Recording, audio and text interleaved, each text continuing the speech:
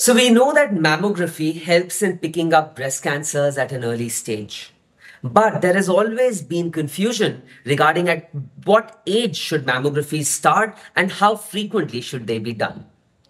A few years back, the American Society of Breast Surgeons released their guidelines, and they said that women with average risk of breast cancer should start screening at 40 years, and they recommended annual screening every year.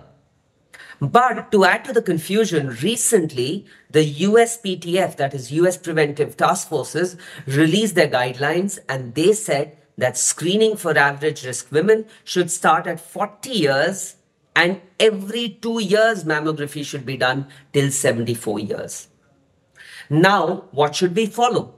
Well, what we recommend are the American Society of Breast Surgeons guidelines, where every year starting from 40, mammography should be done.